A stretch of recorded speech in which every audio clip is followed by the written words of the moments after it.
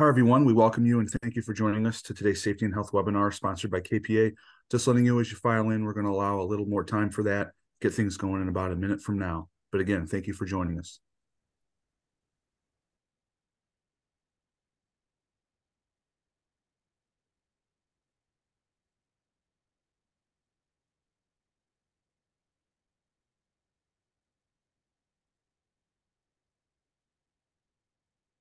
Hello again. We welcome you all to today's Safety and Health webinar sponsored by KPA. Letting you know as you file in, going to allow just about 30 more seconds for everyone to get settled and get going in another 30 seconds.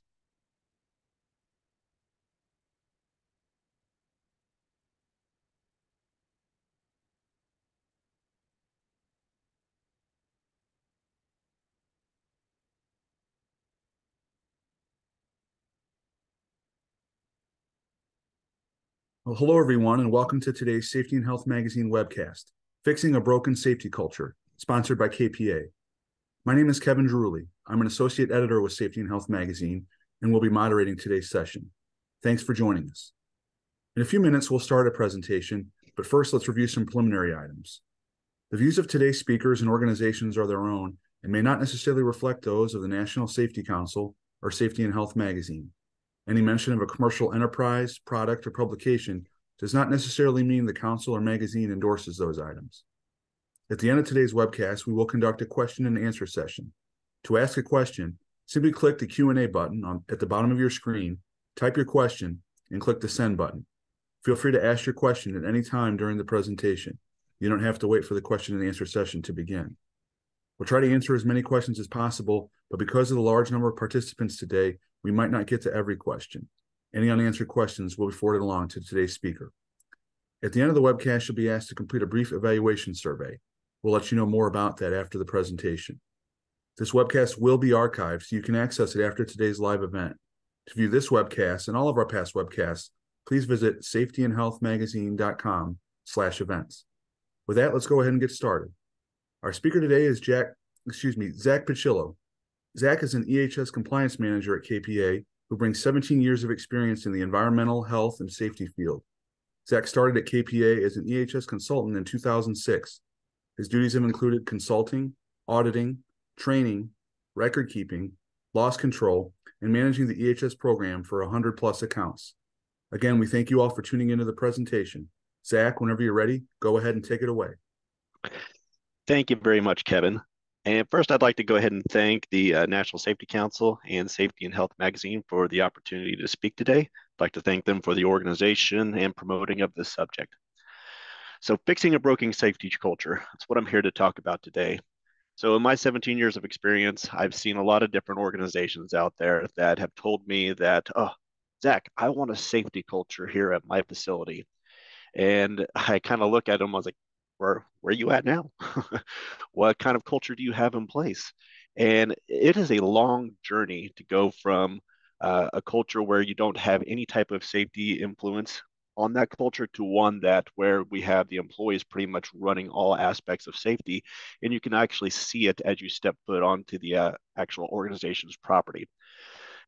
I've also seen it go from having a very strong safety culture to all of a sudden taking steps back as well too, and to the point where it gets to the broken portion of what I call would be broken, and that's where we've fallen all the way back to almost a reactive stage. Like things are starting to happen, and now we are reacting to them instead of being proactive.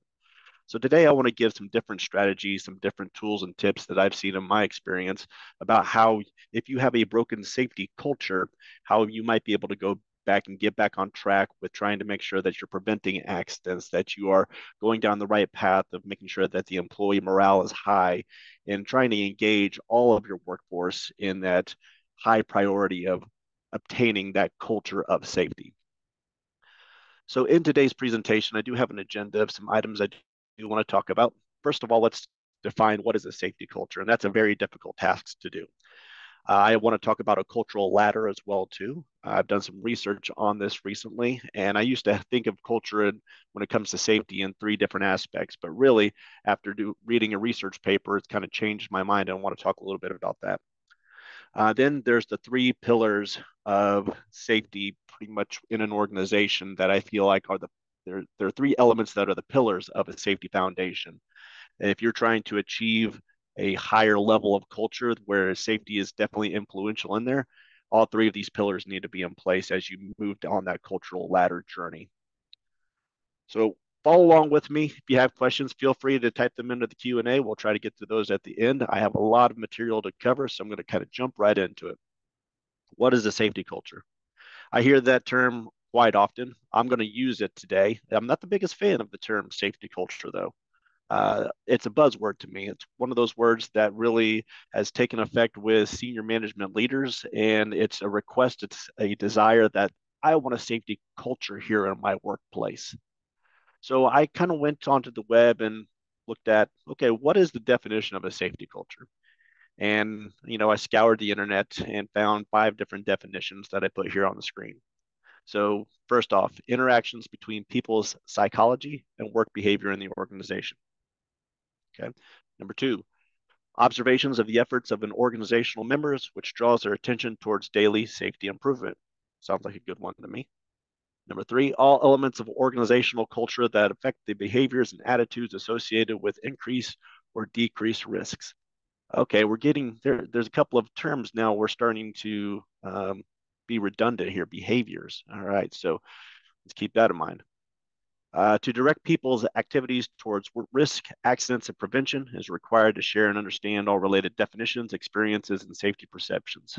So definitions, experiences, behaviors. So we're starting to get kind of a more of a general definition here, I believe.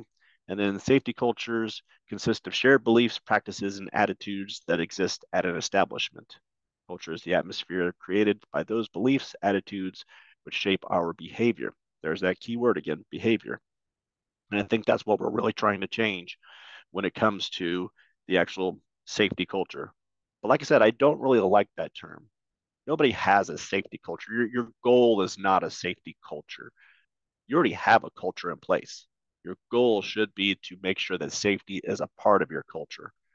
So let's take a look at the term culture. So if we go into the Webster dictionary that is out there, culture is an umbrella term which encompasses the social behavior, institutions, the norms found in human societies, as well as the knowledge, beliefs, arts, laws, customs, capabilities, and habits of an individuals in these work groups. So think about your workplace organization today. What type of culture do you have at your workplace? You have to think about it. You have social behaviors that are out there already in your employee staff. There's institutions out there. There are norms. There's also different societies. There could be little cliques within your organization. It could be cliques in different departments that are out there. It could be friendship groups that are out there, or just some type of common norm. There's also beliefs that are out there. What is the belief of the organization might be a different belief for the employees. Is the belief this is just a job for me, or is the belief this is a career for me? Of course, senior management is going to put out beliefs out there, missions and visions and strategies, but does the rest of the organization fall behind in that belief as well too? What are the arts? What are the laws? What kind of procedures? Do you actually have great procedures and policies in place when it comes to the laws? What are the customs? Is there frequent water cooler breaks that are out there? Is it a custom where the senior management team goes around and talks to employees one by one on a day-to-day basis to really get to know them, or do they stay at that high level in the C-suite and rarely come out? What are the capabilities of this culture? What are the habits of the individuals of these groups as well too? And that's where we can start to take a look at the habits. What are the safety habits? Where we land at on a cultural ladder? Where's our scale at? Are we in an habitual uh, type of trend where nobody's wearing personal protective equipment on the job? Do we have a habit of bypassing safety protocols? So we have to take a look at all of these things, and that is our culture. So you have to figure out what your culture is, and is safety a part of that? When I first started getting into this, I looked at, a safety culture as, you're either in one of these 3 categories. You're complacent, you're compliant, or you have what we call a safety culture. Safety is a part of your culture. Complacency, meaning you're fine with not doing anything where you're at. Your organization may be productive, but could be at high level risk for regulation fines, high risk for injuries, incidences. Incidents lead to reputation issues, also loss of, you know, compensation when it comes to workers' compensation, insurance claims go up. So you're at a high level of risk when you're at that complacent mode. Maybe you fall into the compliant category with your culture. Well, we're just going to do enough to be regulatory compliant. I've seen a lot of different industries or different companies that are like this, where they are going to follow, your OSHA regulations, your EPA regulations, but that's kind of it, the bare minimum. Let's just check the box, make sure we're compliant. That way, the big bad OSHA officer doesn't come in and cite us, which they're really not bad people. That's just a bad perception of them. Or then there's that cultural phase where, oh, we're going above and beyond. After doing some more research, I feel like there's a lot more stages when it comes to a cultural ladder that involves safety. And so there's this Professor Patrick Hudson of the Center of Safety Research out of Leiden University, which I believe is in the Netherlands. And he talks about how culture is a long, hard, and winding road. You don't go from one stage of a really bad culture where safety is not a part of it at all to overnight, the employees are completely running your shop toolbox talks and we're doing near miss reports overnight. We are really, really engaged with all employees. It does not happen that way. If anybody tells you that it does happen that way, they're lying. They haven't dealt with people, they haven't dealt with an organization. So you have to actually look at culture as a ladder. You want to progress throughout the ladder if you want to actually take this journey. So you're probably starting off on the pathological side. Maybe you're at the reactive side, especially if you're beginning to embark on a safety journey here, but you want to get it to the generative side. So we have to think about this as a stair step or a ladder. So let's get into actually explaining what each step is. So you have to think about where do we fall into this cultural ladder with our current organization, and then how do we make the climbs to the next rungs? So let's take a look at each one. The pathological stage. That is the belief that accidents are caused by stupidity, inattention, and even willfulness on the parts of the employees. The language messages from high still reflect the organization's business aims, and then we tack on the phrase, and be safe. Make sure that we're turning over production. We want higher profit margins, so you need to produce, 10,000 widgets this month, and be safe about it. It's not really, a belief in safety at that point. If you try to tell that to employees, that last and be safe, those last three words go right in one ear and right out the other. So on the pathological stage, we're not really doing anything.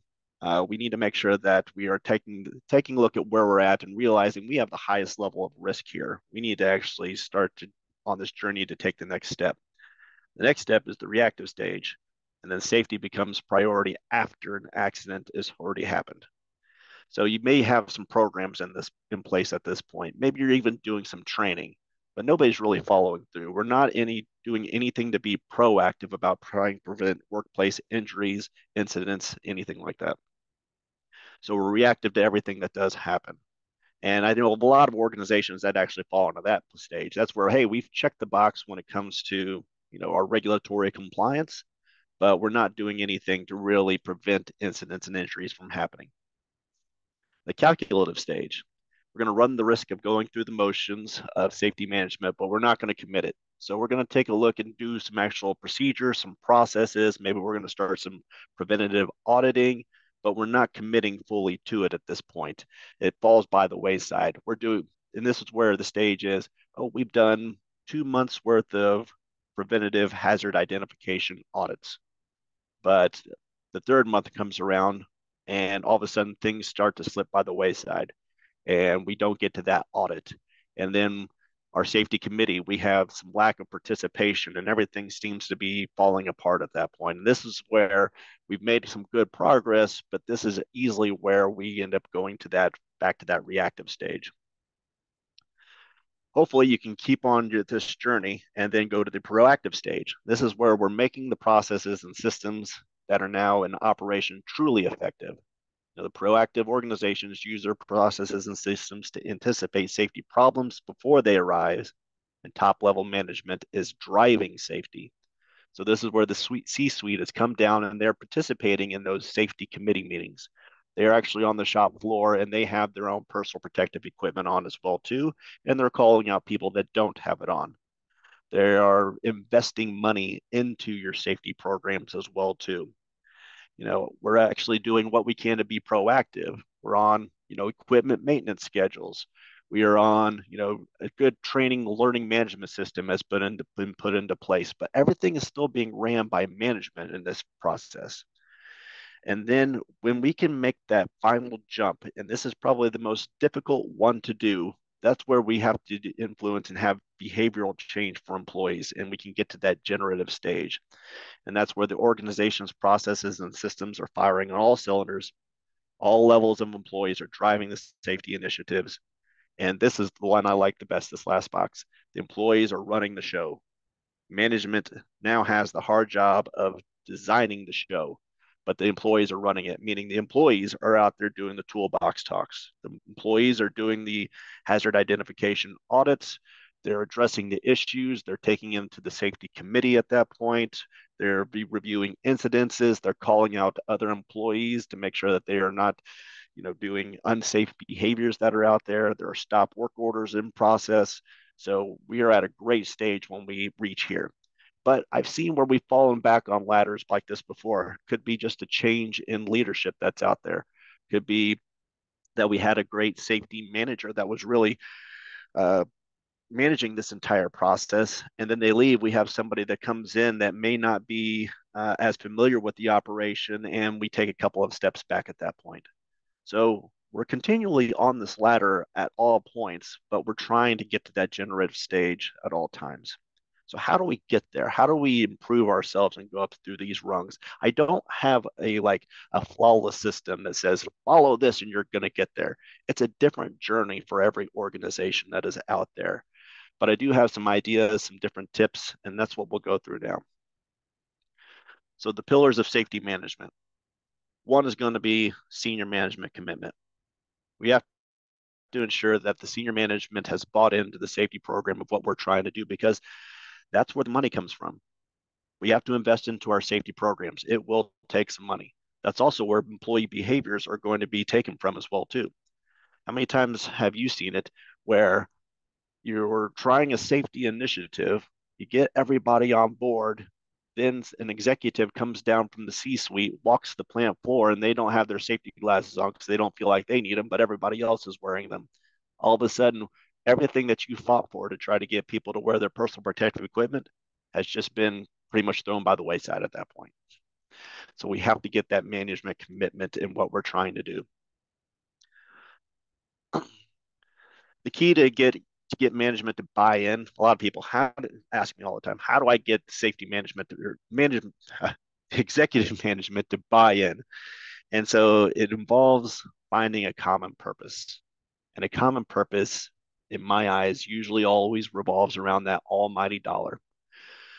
Let's face it, our management is responsible for making sure that they are looking profitable, revenues are up, that we are making our investors happy, that we also have great reputation out there. I think there's a lot of ESG initiatives going on right now that are driving a lot of reputation as well too. So this is a great time to try to make sure that you're employing safety by trying to get the top level management to buy in, especially if you've been getting given the task of, you're promoting your ESG strategies for the company. So based off of a 2022 survey result, a couple of questions or a couple of items came through, and so does your organization prioritize safety over production and other business demands? This was a survey that was sent out to several different safety managers across the country. So 70% yes, 30% no. Does top management in your organization provide active and visible support for occupational safety and health? 82% yes, 18% no. And to which department does safety report? 44% the executive suite, and then you can see them down below. So it looks like management is buying in for the most part to the safety initiatives of the EHS managers that are out there. We're at 70% yes, they are prioritizing safety. 82% says that they have visible support. 44% are reporting to the executive suite. That's the one I feel like should be a higher number than it actually is. Honestly, an EHS department should be pretty much reporting to the executive suite at all times. If they're not, we probably have a little bit of an issue, meaning there's a lot of red tape that that team has to cut through in order to get initiatives done.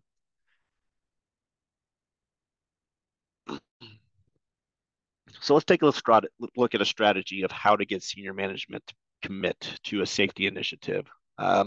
Just really installing more safety programs. We could be investing money, but really you want to go to that almighty dollar. How much is this going to cost somebody if we do nothing?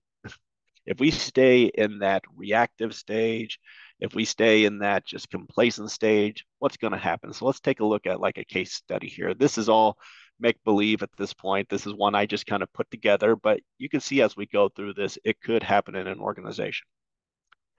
So the Bantha Blue Milk Company has a powered industrial truck on site.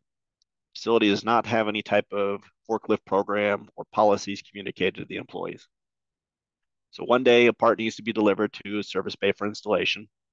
A new untrained warehouse employee hops on the forklift, tries to deliver the part, and as they begin to enter the service department at high speed, the employee sees another forklift backing up and therefore has to swerve to avoid the collision. The brakes have not been functioning properly, and the forklift slides a bit and starts to tip. Forklift tips over. Employees attempts to jump for it. The employee's leg, unfortunately, is pinned between the ground and the cage, and that surrounds the driver's seat. And the employee is taken to the hospital. Unfortunately, the employee's leg needed to be amputated. The part slid off the forks, knocked into a 55-gallon drum of oil, which was near an overhead dock door. Part knocks the drum off the loading dock, which is a 4-foot fall, and it ruptures and it hits the ground. The drum's contents spill onto the storm drain at the base of the dock. So if you have experience in environmental health and safety, you see several red flags throughout this whole story. And so let's kind of take a look at some of those red flag areas. All right, so what's this going to cost senior management? If we have no safety program in place, we have no forklift program in place, we have an injury like this, what's the look at the cost for this? So OSHA has a safety pays calculator out there. If you go to OSHA, simple Google search, you can find the safety pays calculator, and you can put in different types of injury types to see what the actual direct cost estimated would be, the indirect cost, and then the estimated total cost as well too. So we're talking about an employee that tried to jump from a forklift, probably caused a fracture to the wrist, a concussion, and then an amputation.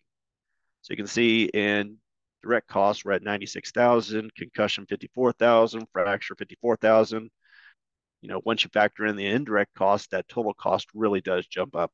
And indirect costs, if you're not familiar with that, we're talking about the costs that are not the obvious medical related costs. We're talking about lost production time, the cost of training another employee to now fill in for the spot of this employee at this point. We're talking about possibly, future premiums going up on insurance costs as well too.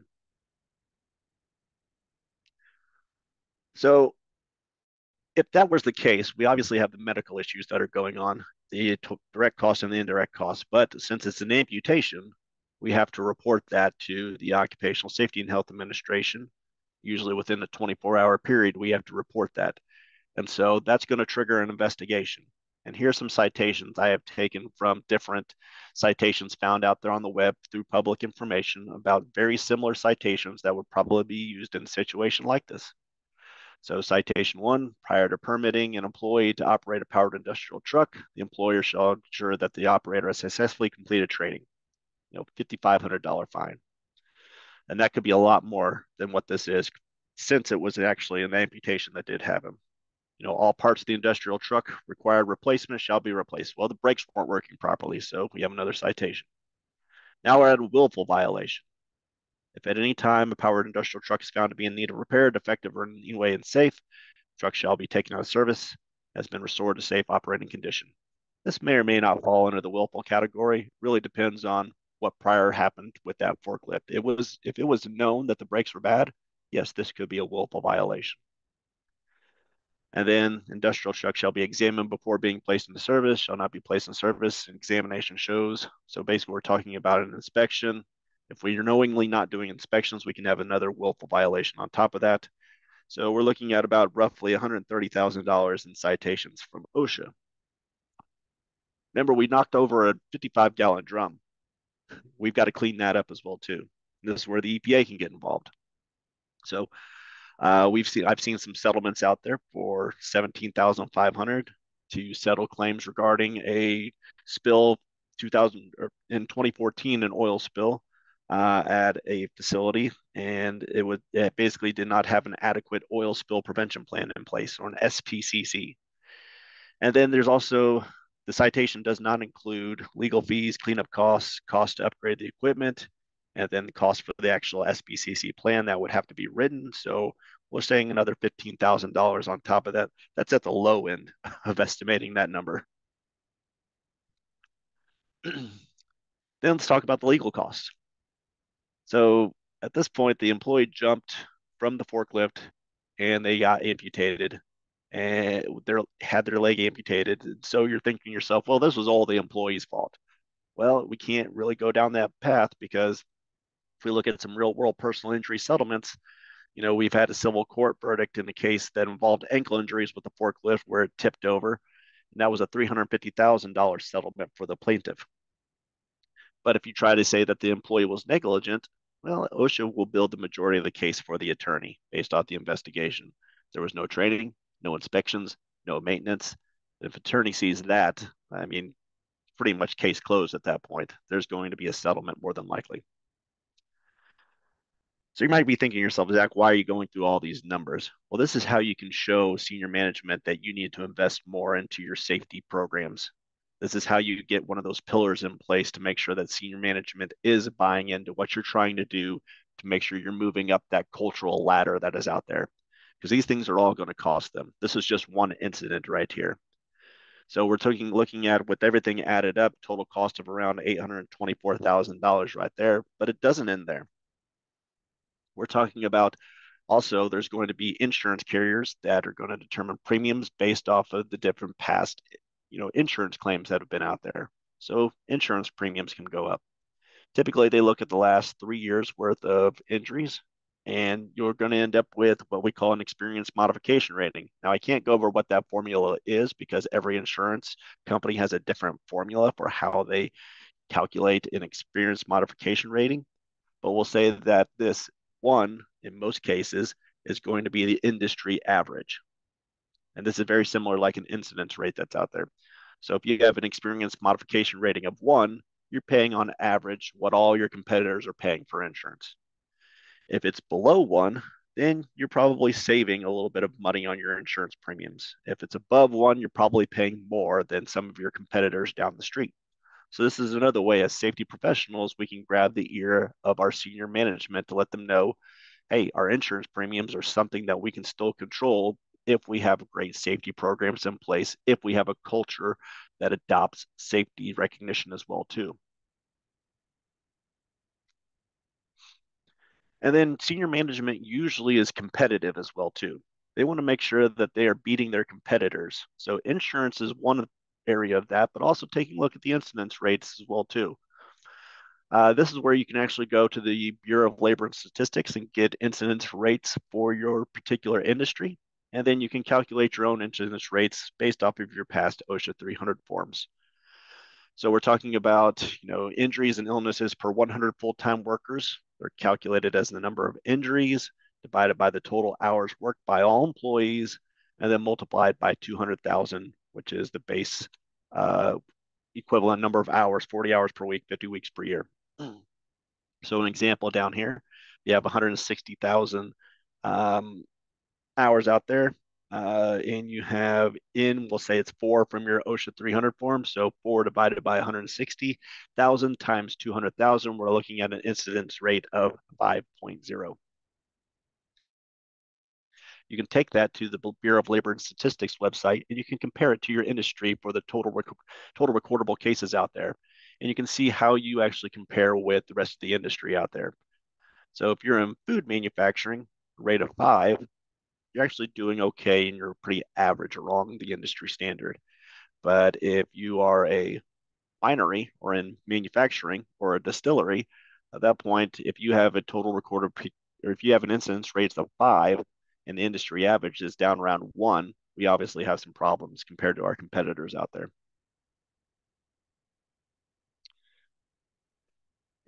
Also getting senior management to commit as well too by having them involved in what you're trying to do, and this is where accountability comes into place. So we can't really move on our cultural ladder if we don't have accountability in place as well too.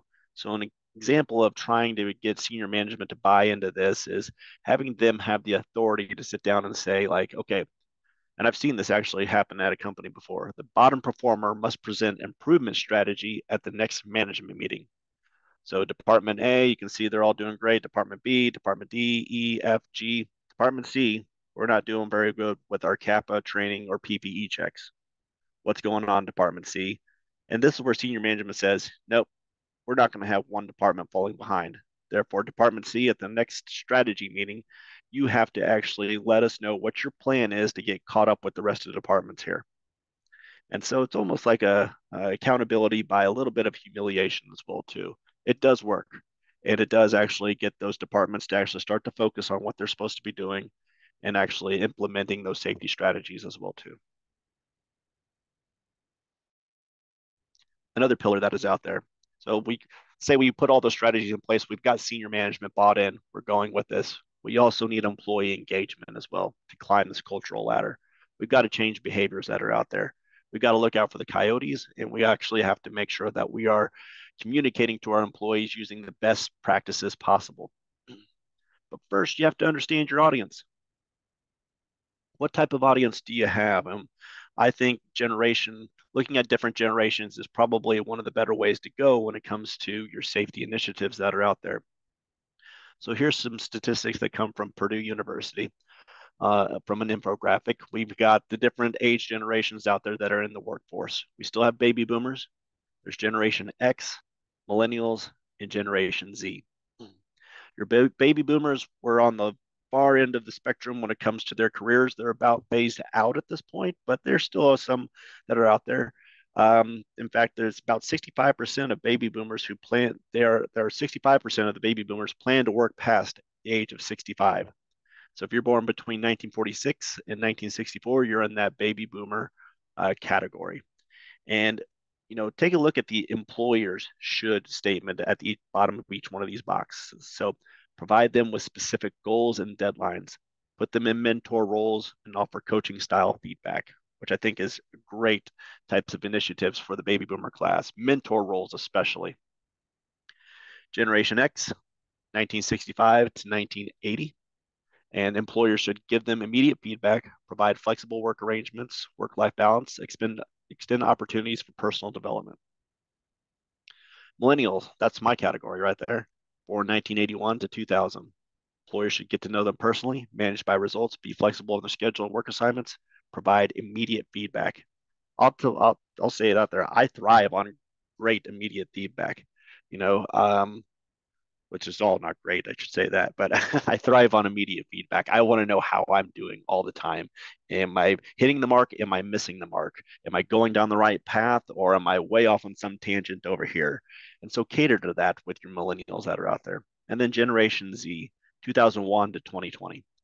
Offer opportunities to work on multiple projects at the same time, provide work-life balance, allow them to be self-directed and independent.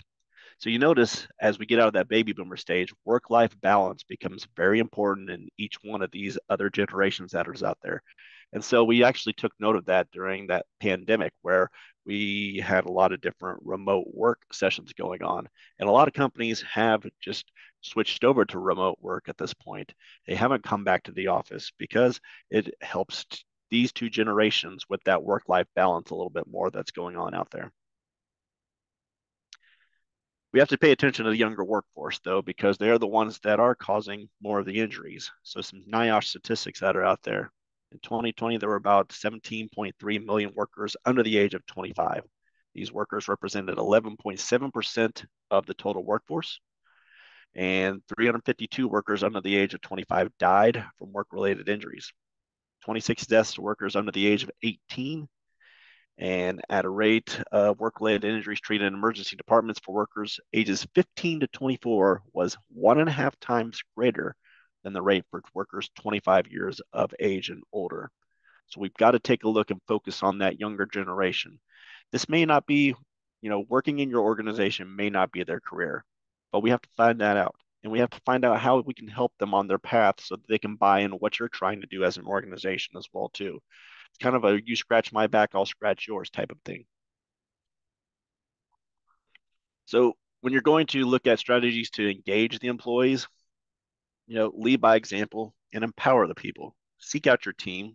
Don't just throw a safety culture idea in someone else's lap. If you're the EHS director, if you're the senior management, if you're the C-suite, you need to actually form an actual team together. Don't just say, hey, human resources manager, you need to change our safety culture here. You need to make it better. Go do it. Doesn't work that way. You're taking somebody that has no experience in this whatsoever, at least on the safety side, and trying to, make that round peg fit in the square hole. We need to actually work as a team together. There are several different departments that have to come together. Volunteers are going to be better than voluntold as well, too. So always try that strategy first. Issue your team the time and make considerations for any type of missed productivity that's out there as well, too. Recognize your current status of where you're at on that cultural ladder that we talked about and analyze what you need to do to get to the next step. Also, take a look at your inside resources that you have available to you. Take a look at your team. If we're going to expand our team, and maybe this is the safety committee we're talking about. Okay, we have a technician who was a past forklift operator for a shipping firm. They should probably be a part of your safety committee meeting at that point or be on your safety team, and they can be a person that really helps you out with your forklift operator training program. Or our shop foreman is willing to share stories about how she has seen hand tools slip before and can do a shop talk. Awesome. That's where we want to make sure that we're definitely engaging that and utilizing that to the best of our ability. And maybe not only just doing a shop talk, but also maybe designing some infographic posters that could go up around the facility. We have a former firefighter that is now a parts delivery man. They should be a part of your safety initiative as well too. How can we utilize their talents from former careers to help with your initiatives now at your organization? People will bring in ideas such as the local Red Cross hosts CPR and basic first aid training. We've never really done first aid training here. We've always relied on 911. But how long is it really going to take 911 to get to us? If we're talking is going to be like 10 minutes because we're out in a rural destination, we should probably have a first aid team on site. So you can see some more of these. I'm going to, for the sake of time, we're going to keep on moving here, but also, display some vulnerability as well. I've done this several different times, and if I'm trying to make a behavioral change, getting attention is a tough thing to do. And I've started out several times where, hey guys, I'm Zach Pucillo. I'm your new EHS consultant. I want to work with you on safety initiatives. So I want you to wear your personal protective equipment and I want you to be safe out there. Everybody's going to roll your eyes at that. Hey guys, I'm Zach Pucillo. And yeah, I'm an EHS consultant, but let's talk a little bit about some other things that are out there. Is everybody good today? Good? Me? No, I'm not good. I'm going through some personal things at home. You know, I've got kids that are just driving me nuts. We've got sports that are going on, and I'm playing chauffeur every single night. And, you know, trying to coach, and some parent got into it with me the other day and had to have a calm conversation over on the sideline to try to get everybody's nerves under and cool and collected. Has anybody ever been a part of that before? That displays some vulnerability right there. I'm not going right into the safety initiatives. I'm talking about something else where I might be able to share a story with somebody and collect them in because we share, maybe that we coach Little League or something like that. So try a different strategy when it comes to that. Try a little bit of vulnerability that is out there. Everybody should have a stop work authority approval as well too. So this is empowering the employees. And if you don't have this already in place, I highly recommend that you put it in place. And that is where if an employee sees something unsafe, they have the ability to stop work right there under no penalty or harm to them later on. Representation from all employees across all different shifts, all different departments should be on all safety program decisions. Challenge them to create new ways of learning. Equip them with incentive power. creation of a safety program out there, safety rewards. It's the little coin up here. You know, I've actually used those in the past as well too, where it's like, safety is our overriding priority. That you can go to different companies out there and have coins made up that have your logo on there. But I've been in cases where, or at organizations where they've had managers hand out those coins, but it has to be like a really special, rare event that they did this. It can't be like just handing out coins every day, or else it all of a sudden becomes white noise to employees. But a real, rare, special thing that you hand a coin over and say, that action right there shows me that you are a leader in what we're trying to accomplish with our safety initiatives. I want you to take this. This is very rare that we hand these out. So please take this. And we're very proud of what you're doing with that. That really means a lot to people, honestly. It's better than a pizza party. It's better than a $100 gift card drawing or anything like that. It's really that recognition and that pat on the back that they're doing a great job, and that is where that whole positive reinforcement comes from. Embrace technology as well too, since we're talking about the younger generation that is out there. We got to get the safety message across. There's lots of different technologies that are out there. One of the things that my company has a platform for, we have mobile apps as well too. If you think about it, we have a question of the day type of software in our mobile application. Do you imagine if all the members of your workforce had a mobile app where there was a push notification that came up and said, here's the question of the day, make sure you answer it. And maybe that's where they get in on the drawing later on in the month for the $100 gift card. Everybody that answers this question correctly gets in on the drawing. And so, question one, where is the spill control kit for staging area one located at? And you can design these questions. The employee gets it correct. All of a sudden, real-time results come back to the EHS manager. And at that point, if we have 100% of our employees complete that and they're all 100% correct, awesome. We're doing a great job with our training on spill control. But if we get the responses back that only 25% of the employees knew where that was at, we have something we need to educate them. Also, in embracing technology, there's a lot of different mobile applications that are out there that can be downloaded, and pretty much majority of these are all free. You have the NIOSH Safety Ladder app. I use that all the time myself at home, especially. And so that is an app that you can actually take your phone, put it on a ladder, and it'll tell you if that ladder, that extension ladder, is at the right angle to make sure it's set up safely so it doesn't slip out from the actual user. With all the heat emphasis going on right now across the country, we're on the brink of having a heat illness standard federally initiated, but NIOSH and OSHA created a heat app where you can actually immediately get the heat index for your area where you have your phone at. Harness Hero. It's a game actually, and it's a game that you can design a harness and a fall protection setup, and then you can almost like push this little stick figure guy off of this ledge with his harness and lanyard that you set up. And if you set it up correctly, he gets saved. If you didn't set it up correctly, I'll let you think about what actually happens there. The NSC has a first aid app that's out there. Everybody should have a first aid app on their phone that they can pull up and help administer first aid in emergency medical situations. That doesn't replace first aid training, but it is something that can be a useful tool. NIOSH has a PPE tracking app. They also have a chemical pocket guide. There's the emergency response guidebook that's out there.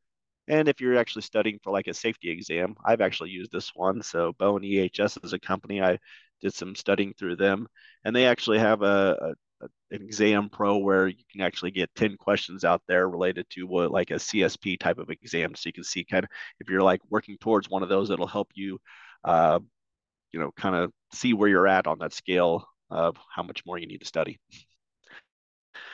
There's also lots of different software platform services that are out there. You can do all this type of data crunching. You can have LMSs set up, learning management systems, where you can have all these different training courses, and then you can actually keep track of how many employees have completed that, how many are expired, how many are active. You can have hazard identification correction. There's even different software services where you can put a QR code on a piece of equipment. An employee walks up, scans it, they get taken to a specific inspection that they need to complete on that piece of equipment to ensure that the maintenance has been done accordingly. Or they could scan it and they can see the safety procedures for that actual piece of equipment. So this technology is out there already. It can be utilized. And now it's just a matter of going out there and finding out which one works best for your organization. So, like I talked about with vulnerability earlier and engaging them, what's their realistic career goals? Talk to, those younger generations out there. How can you help them? Make their importance known and empathize with what they are going through as well too. 40% of Gen Zers want daily interactions with their boss or they think they've done something wrong. So that's a statistic that I believe is actually very correct. Reassurance is a thing that the society really, really wants today and the younger people that are out there. Identify coyotes, separate them from the pack of what you're trying to accomplish as well too. Every time that you try an initiative, there will always be coyotes. And those are the people that are going to try to tear down what you're doing. They're going to roll your eyes at everything that you're saying. They're not going to be on board. And especially, let's use personal protective equipment. You might have personal protective equipment initiatives of everybody wearing it, but this person just won't do it. And they say, oh, it's another one of those safety initiatives. Don't worry, you don't need to worry about doing it. They'll forget about this initiative in a month anyway, and nobody will care. That's a coyote right there. And you got to separate them out. How do you try to change their minds? What can you do with them? At that point, you got to try to turn around their philosophy of what they're trying to get done, which is become pretty much a cancer to your organization. And so what you want to do is I recommend like take them out to lunch, explain what you're trying to do, really focus some individualized attention on them, give them the spotlight and say, why don't you want to do what we're trying to do? And they'll probably give you some reasons. And you need to be ready to counteract those reasons. Have some numbers to back up. Maybe it's in the pocketbook that they really want to get incentivized. So if they're in a management position, you can talk about potential bonuses for, being on board with what they're trying to do as well too. And then create opportunity for people as well. Assign them on leads as tasks. You can't do it all yourself as an EHS manager. You have to actually rely on other people. And remember, as you're designing training and different initiatives, you know, listening to lectures, you're probably all retaining, if you're a Gen Zer, you're only probably retaining about 12% of what I'm talking about right now. Seeing things done, 38%, but working examples, doing drills out on the floor, taking a field trip out on the plant floor to a piece of machinery and actually having them go through those motions while somebody watches them, working examples, they learn 50% through that style. Then finally, a proactive design. So I'm going to try to really summarize this one as much as possible for the sake of time. But we got to take a look at leading indicators and lagging indicators. And really, you have to make sure that you are setting up to be proactive with the leading indicators. Lagging indicators mean we are reactive. Leading indicators meaning we're proactive. We're looking at risk assessments, hazard assessments, doing employee training, having safety committee meetings attended, employee suggestions. Lagging indicators mean things have already happened and we're trying to react to those. So a good process is the plan, do, check, act model. You're going to put a plan into place, do the plan, check to see if it's working, and then act upon it to see what kind of actual improvements you need to make to it. So getting into an actual example, we want to measure, safety training program. Let's measure a safety training program. Let's say that January 1st, 2021, we're going to start this off. So a couple years ago, but we're going to create a risk assessment to determine the courses. Let's use an actual sit-down classroom style to ensure completion. And the courses will be taught by a combination of line leads with experience. So set a SMART goal as your overall vision. And that SMART goal would be like, we will achieve 100% safety training completion and 4 safety courses by March 1st. So we're specific, we're measurable, we're accountable, we're reasonable, we're timely. We're going to choose tool safety, eye injury prevention, forklift operator, and lift safety. What you do then is you initiate. And then about 1 month later, you take a look at your progress and see, okay, what's going on here? Well, we're doing great in 3 courses, but forklift is not doing very well. Well, why aren't we progressing in forklift? Well, it requires a driver's practice test. Forklift is not available for practice, and the department managers are unaware of the test. If you got somebody from the C-suite sitting in that meeting, they're probably like, hey, set up timeframes for obstacles, in obstacles area for forklift practice. Let's review the forklift testing requirements with the supervisor team as well too. Let's solve this reason why we can't get this forklift operator training up and get it caught up with everybody else. Another example, you know, improving the percentage of hazards abated in the same week they were identified to 85% by April 1st. So this is another type of proactive initiative you could have out there. You know, and so you're trying to abate these hazards, and so you've identified so many of them. We've debated 62%, 38% have not been evaded. Why are we not improving to 85% goal? Well, at halfway point, we're coming up with these reasons. Tasks are assigned to the maintenance team only who have been busy with snow clearing. Approval for spending on hazard correction is a multi-step process due to the purchase orders. So solution, appoint a hazard correction team so the maintenance team doesn't have to do it all. Establish a credit card for safety spending with a set limit. Now, our roadblocks are cleared out of the way. Let's get to that 85%. So there's all different kinds of leading indicators that can be measured out there. We've got percentage of supervisors who attend mandatory safety meetings, average score on safety survey questions, number of worker reported hazards or concerns for which employers initiated corrective action within 48 hours. So these are all different types of examples that are out there. And here's some more. Participating in toolbox talks, safety perception survey participation rate, participating in accident investigation teams, and helping identify, implement corrective actions and eliminate hazards. You can measure each one of these. So those are some different strategies, and here's some more as well too. Those spelled out a little bit more. I'm not going to go into these, as I'm sure we could probably get these slides out to anybody that does want them. But to summarize, when it comes to fixing the safety culture, you got to have those, you got to identify where you're at on that cultural ladder and then understand where you want to go as a team as well too. And really that generative model should be where everybody wants to be at. And then you got to take a look at your three pillars of safety, your senior management, engagement of employees, and then also making sure that you're communicating effectively as well too, with a proactive design in your plan. So those three pillars that are out there, focus on those, and then it'll start to come together with, advancing up that cultural ladder. So I think that's it for my content today. I wanted to, we might have a time for one or two questions, so I wanted to open it up there. Well, excellent. Great job, Zach. Thanks for sharing your insights and expertise. Before we do dive into the Q&A, just want to let everyone know about the evaluation survey that we're asking you to complete. The survey will open in a different screen after the webinar. We appreciate your input. It's very important, and it helps us improve our future webcasts. With that, let's get into our Q&A. First, does calculating IR create a generative culture of safety care? Calculating the incidence rate, it's not going to get you to that generative status. No, it's going to be a helpful tool. It's going to help you understand where you're at. So if you have an incidence rate of, say, like 5 incidents, then it's going to help you determine, okay, this is a tool that we can use as a leading indicator or as an indicator to measure that we want to actually reduce our incident rate from 5 down to 3. And then you put in strategies to determine how you're going to get there. And that will help you with moving up that ladder as well, too. So it's not going to just, calculating your incidence rates is not going to get you to an actual spot on the ladder. It's not going to take you to there. But if you can reduce that and put in strategies to reduce that and make sure that everybody is on board with what you're trying to do, that's where you're influencing that behavioral change. And that's where you can climb that ladder at.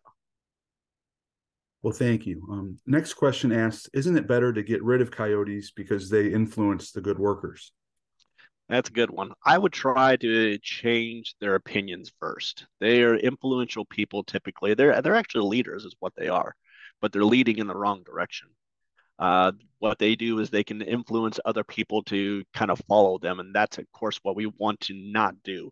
So I would try to at least try to influence them to come over to your side of your initiatives and what you are trying to accomplish.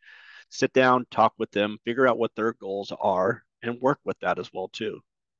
Cater to them, they cater to you a little bit and compromise. If they are completely unwilling to compromise at that point, do you really want them to be a part of your organization? Probably not, because they're not going to be on board with whatever you want to do.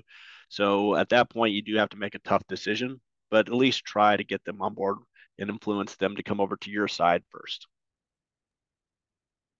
How would you approach building a better safety culture with a short-term workforce? Employees that conduct field work on a project specific, they're getting into kind of their specifics. They're saying Yep. employees that conduct field work on a project specific basis, assignments are typically 1 to 6 months long. Yeah. So you have to establish in your normal organization first that culture there. And then once they come in, you have to have a great orientation program that is probably attended by a majority of the department leads that you normally have there that are on your long-term workforce. And then the short-term workforce comes in and sees like, hey guys, if you're not going to get on board with what we're trying to do, you're not going to be here. That's where a lot of this contractor stuff comes in with those ESG initiatives as well too. Nobody wants to have a bad rating out there. They don't want to be like, oh, we were turned down for jobs because we would not follow the safety initiatives of this company. And so, that kind of perception can really go a long way as well too. But really, it boils down to that whole orientation as they're coming on site to your, collaborative operation. Really hammering home that if you're not going to follow what we're trying to do here, you're going to be out real quickly. How do you, in fact, know if the safety culture is broken? Are there any signals? There's never going to be any type of like red flags. Like there will be red flags, I'm sorry, but there's never going to be any type of like switch that's like, oh, it's great to broken. There's going to be signs along the way. And that's where you really have to be observant of what's going on. Coyotes definitely coming out of the woodwork is definitely going to be a red flag. Losing that senior management commitment where we have, people from the C-suite coming down and, not actually abiding by the different policies that you put into place. All of a sudden, if safety training is falling by the wayside as well too in the different departments that are out there, that's obviously going to take a hit on the safety program. So really ensuring that attendance is kept up at all different types of safety meetings, that training is going on as well too with 100% completion rate. Once those numbers all start to dip on the data, which you should be tracking a lot of this data, like how many safety committee meetings are we having? How many have been attended by full participation? What are our training numbers that are out there? Once you start to see those numbers dipping or lowering or decreasing, those are big red flags that we have a problem going on out there. And also, the other data is your incidence rates, your injury risk rates start to climb as well too. Have you ever tied turnover rate as an indicator of culture and measure to help get the C-suite's attention to safety? I can be. I won't dismiss that. I mean, there can be lots of different reasons out there for turnover. It could be, based off of salary. It could be based off of the management that is in place, but it definitely can be a factor as well too that you need to get the attention. I would definitely use that as a data number because with the generation Gen Z that is out there, and also the millennial generation that is out there, they value safety in their job day-to-day lives. They value that the company has initiatives, has a vision, and safety is also a part of that as well too. And so they're going to go work for a different company that has better safety initiatives out there if they feel like there are none that are going on at the current workplace. So if you put it in that type of perspective, then yeah, I would definitely say you could use turnover rates to try to get the attention of the C-suite. Well, thank you. Looks like we've got time for one more. Uh, Yep. this question asks, what are your thoughts of effectively engaging new hires to be a part of good safety culture and use good safety behavior? I think it really boils down into that orientation that you have with new hires and that whole mentorship as well too. Using the people that could be still in that baby boom phase as a mentor to come in because they can share stories. Let's face it, when we're all in that young phase, we all think that we are superhuman and nothing's ever going to happen bad to us. And when we see the consequences or stories and hear about what's happened to, a a worker in the past that maybe this baby boomer had, experienced there was an actual severe injury on just a random day, they can actually share that story. And that can be very impactful and very powerful to a new hire as well, too. Having all the different department managers come into the new hire orientation and having them talk about the safety initiatives of this organization is very powerful as well too because they need to see that every department is on board with that and of course having the top level management come into that orientation as well too and basically kind of lay down some groundwork basically, if you're not going to be, once again, kind of going back to this stage, if you're not going to be on board with what we are trying to do here, you're not going to be here for very long. We take care of all of our employees. We want to make sure that they all go home at the end of the day with all 10 fingers intact, 2 eyes intact, all limbs and everything. And they go home the way that they came into work. And that's a number one initiative over production. And so if they hear that message, that's going to be pretty powerful. So really in that orientation and then having almost a kind of a mentorship program as well too to go on. So you're not just throwing those new hires right into the fire as well too. They should be paired up and shadow somebody. And also when it comes to shadowing, it's not just sit there and watch somebody work. It's somebody watches them work for about a week or two to make sure that they are understanding all the different ins and outs of your organization. Well, thank you so much. Unfortunately, we have run out of time. Sorry that we didn't get to everyone's questions, but all today's unanswered questions will be forwarded along to Zach. And as you see there, he's got his contact information as well for anything that might pop up after the fact. Once again, we hope that you take the time and fill out that forthcoming evaluation survey and really give us your input and your feedback. With that, we end today's Safety and Health Magazine webcast. We'd like to thank Zach Pucillo, everyone at KPA, and all of you who listened in. Thanks and have a great day.